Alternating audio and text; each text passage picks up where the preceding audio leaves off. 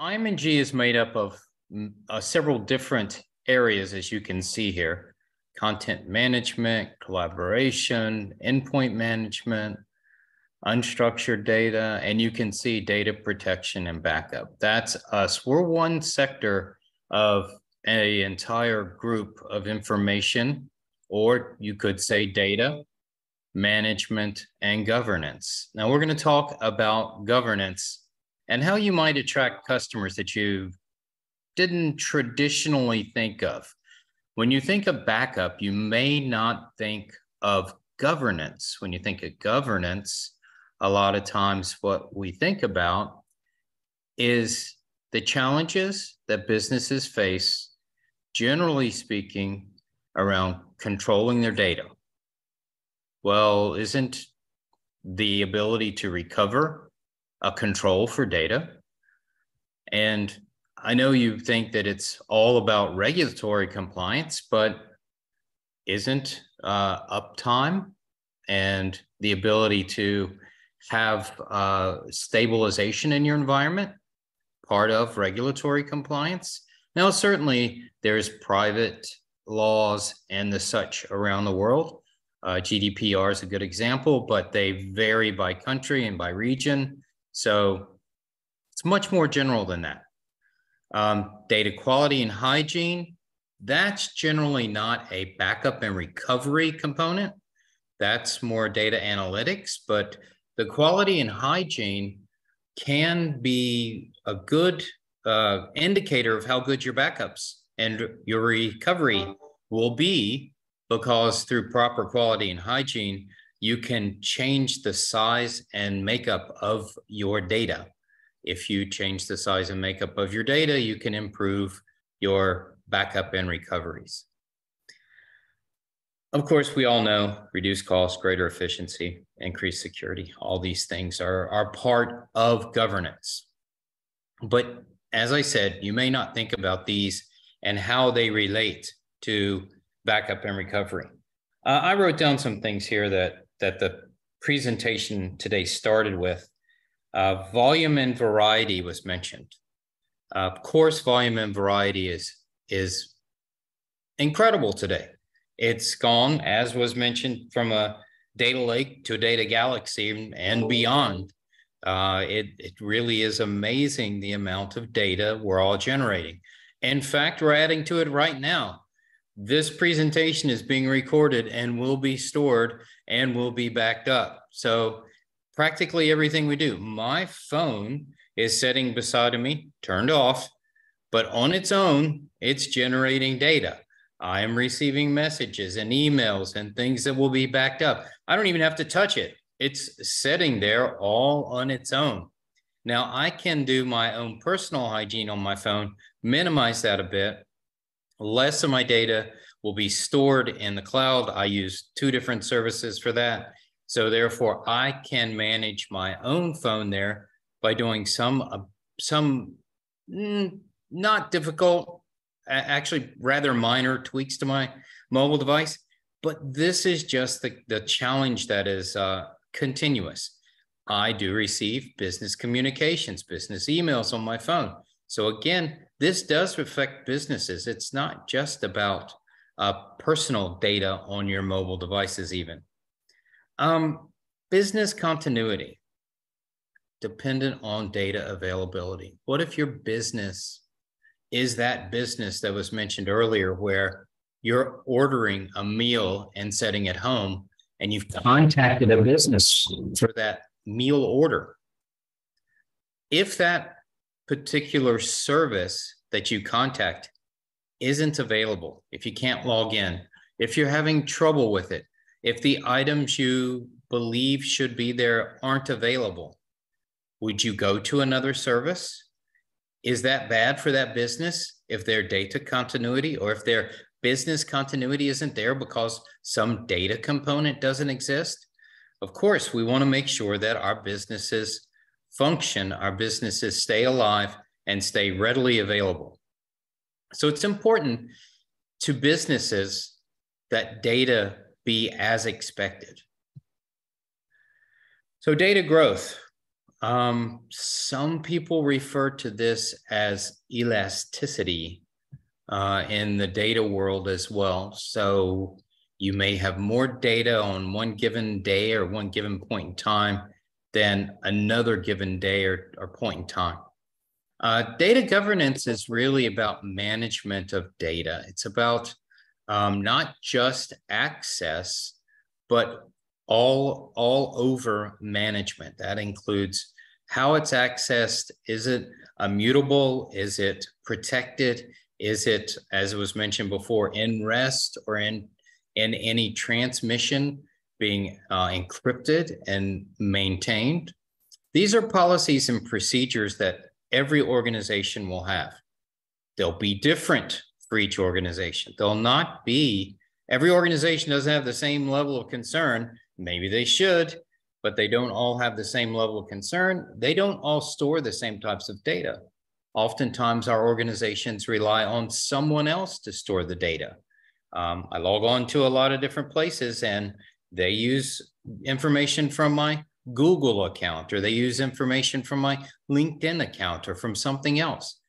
So this organization that I'm logging into doesn't even maintain my personal data, and it may not even keep many of my personal preferences. A good example of this is how Christmas shopping has changed.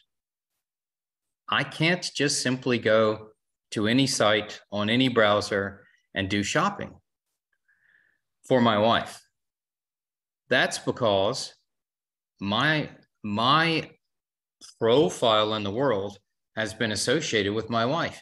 And now when I go to any site and I look up jewelry that I might buy my wife gets an ad in her Facebook account for that same piece of jewelry. So she gets a trigger that is a notification. That artificial intelligence engine behind is linking things and showing essentially my browsing habits to my wife. So I have to be careful in my shopping not to give away what I might be looking for my wife for Christmas. And this is all part of data management and data sharing in the background. So these policies and procedures come with some pretty heavy data requirements.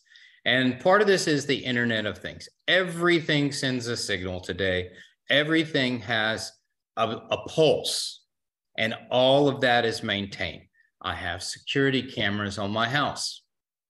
They're recording every time the wind blows a branch on a tree out in front of my house. Certainly that's not an intruder, but the camera isn't smart enough to know that it's not just activity. Why is that recorded, and how long does it get stored? Who needs it? So there's a lot of dummy data out there that gets just stored for no good reason without any really good hygiene around it. So these are the things that just add fluff to data as it grows. Corporations have a bunch of that type of stuff too. That doesn't really mean a lot. They in fact have petabytes of data. We have several customers, many customers really, that have petabytes of data that they are managing and maintaining. This is just too large for many backup and recovery systems to manage, to take care of. There's just no way they can do it. There are a lot of competitors in the market, a lot of cloud competitors, in fact, that they're new, they're flashy, they're the new shiny object. If any of you have heard it, some of your customers will be saying squirrel, and they'll be looking in that direction, and they'll be looking at other competitive products. They need to look deeper. They need to see what those products can actually do and how a company might grow or their data needs might change over time and cause them to no longer, that competitor to no longer be capable of doing what we do out of the box and have done out of the box for many years. I created this small diagram. This is going to be more a review for everyone on this call probably, but it's also something I think you can use in front of your customers. Most people think of data governance as rules and regulations.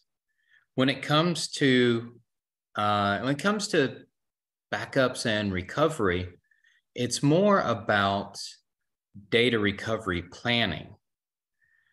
So from a before incident view, you're going to create some hygiene, some policies, some best practices. And of course, you need to understand and target what is a successful recovery. This will give you a path to actually get to a data recovery plan. You need to have the actual plan itself. What are the contingencies? What, for this particular incident, what actually is the 1, 2, 3 options I have, and which one might be right for this particular incident. Define the stages within that. Who do we have to communicate to? Sometimes communications can just be internal. Sometimes communications, if there's been a breach, for instance, have to be external as well. You have to notify people that there's been a breach. What is the intervention and what escalations are required? I mean, who needs to get that 2 a.m. call to make this plan executable? Then after you have all that, the disaster happens. Now, a disaster, of course, that's a big word, but it could be anything. It doesn't mean that it is the end of the world. It's just a disaster. It could be a bug, a glitch, a failure. These could all be human created. It could be utilities or weather. It could be forest fires in California. Who knows? Could be anything that prevents actual day-to-day business.